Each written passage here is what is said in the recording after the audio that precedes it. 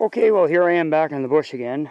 This time I figured I would take a quick run in and drop a dead tree for some more 14-foot logs. This one I managed to get 3 nice size 14-foot logs out of him, and I believe that's all I need for the uprights. I was cutting in here on the back of our property here about 2.5 years ago in the winter with my snowmobile, and I see there's lots of smaller ones dead in here, but there are a lot of smaller ones growing in here as well. Now look at this burnt stump. Now I've been on this property for 49 years and there has not been a fire here yet. That's how long these old pine and any trees really, I think, last if you burn them. Now that fire was probably from 1922 or maybe a little newer, but not much. Anyways, Heather and I are probably going to come in here with the ATV and the trailer. We're going to clean up a lot of stuff that had already been knocked down a long time ago. Like this here, I don't know if that's going to make good firewood. It's probably pretty punky inside. But I can see some ends that I had left. I remember this is where I had one hung up. If you watch the video, I had a road right through here in the winter and you can see it. I might bring the dozer in and clear this up, make it a good road. But you can see this tree here, somebody had cut. It wasn't me because that's too old, the moss, for me. Maybe my dad or somebody, but you can see there's lots of good looking dead stuff in here still. It's been dying, but as it dies there's lots of smaller stuff that's cropping up around it. It's a nice little balsam growing here. Another balsam, a white pine right through there. You can see that. Some white spruce here, some jack pine popping up. This here, what is this here? Okay, that's a balsam. You can tell a balsam because they have needles only on the sides, nothing at the top or the bottom. White spruce has needles all the way around it. And balsam has the flat bark as well. Here's a white pine. That's a nice little white pine there. You see smooth bark. It's got very large needles when it gets older. We have a mixture of everything in here growing. I'll try to find a white spruce in here. Oh, white spruce right over here. Lots of them too growing. They have needles all the way around the branches. You see there's a white spruce. It's got needles all the way around. Not as many on the bottom, but it does. It's a little rougher bark too when it's younger. Of course you have lots of white birch in here too as well on the back of the property here.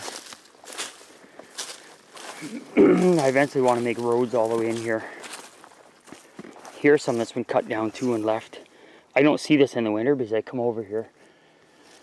Probably something my dad left here, but I do see there's lots of dead ones in here. There's smaller ones too, which is great for filling the woodshed. I don't have to split them. And also in the winter it'll be really nice to come in and get these too. Anyways, that's what we're up to today. We're in the bush. I was in cutting some down, getting some ready. I'm gonna need some 16-footers. I'm gonna haul these guys out with the tractor. I'll come back in maybe later this evening or tomorrow morning. I'll pick these ones up, and then I'm gonna mill those, and then I'm gonna start moving that mill and weld on that 16-foot extension so I can start to get the top sill plate on it. And then it's just a matter of cutting material, making the trusses, putting it up there, cutting the sides, and then putting the roofing steel on top and closing the sides in with board and batten. So like I say, next on my agenda is I'm going to go home. I'm going to hook up that tractor to the trailer, get the cultivators off, get my quick hitch put on the tractor. I may come in this evening and load these logs, take it out and mill them. That's all we need for our uprights. Then I'm going to start milling those. Oh, I do have to cut up those slabs first. So one thing I have to cut up is those slabs, get them out of the way, move that tractor, get the mill around into place. So for now we are just going to head on home. I brought everything I thought I would need in here. Chainsaw, my gloves, measuring tape, tripod for the camera, which I didn't use, and the tools in the toolbox of this old bike.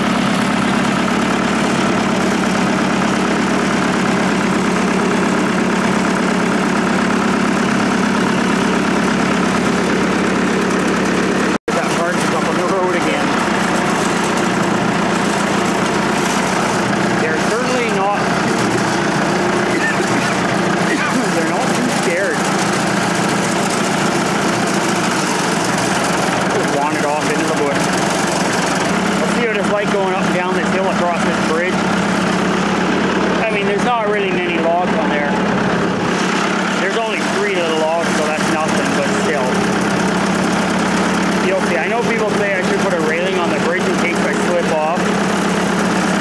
But if the road gets wet enough that I can slip off the bridge, my main concern I think would be going up that hill in that greasy clay. I think the bridge would be the least of my worries. Two more partridge right in there. I don't know if you can see them. They're sitting in there watching me go by. Lots of rough grouse. I'm gonna idle this down a bit. I've had better brakes on stuff. Oh, I don't have to go that slow.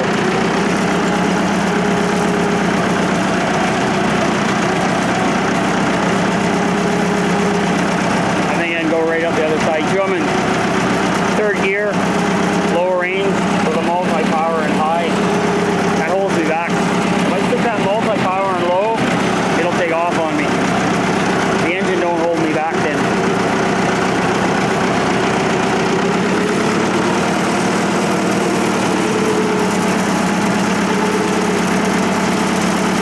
You'll see what it's like coming up this hill. See, like I'm never gonna see it. It starts to get flat right from here. I'm never gonna slip off that bridge. I'd have to be going pretty darn fast to do that. And you can see the trailer comes across there nicely. Give that a little more throttle.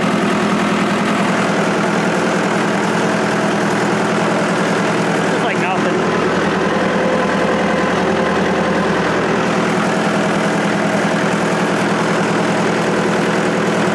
Idle her down a bit.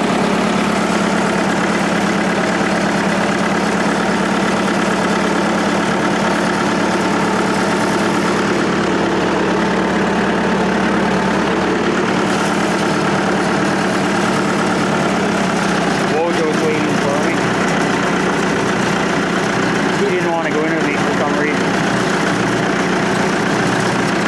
I'm going to park this outside the building. I don't even know if I want to do that. I should be able to get in there. That opening's 16 foot and it's a 14-foot log. Once I get the mill on the outside, it's not going to matter. Anyways, I'm not going to mill these up